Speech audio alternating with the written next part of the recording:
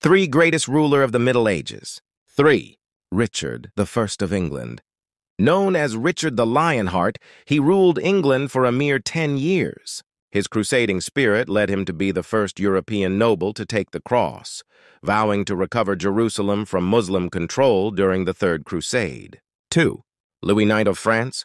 Also known as Saint Louis, he ruled France for over 4 decades. Louis Nomon was deeply religious, emphasizing justice, compassion, and piety. His reign saw significant legal reforms, including the establishment of royal courts. 1. Robert the Rye of Scotland.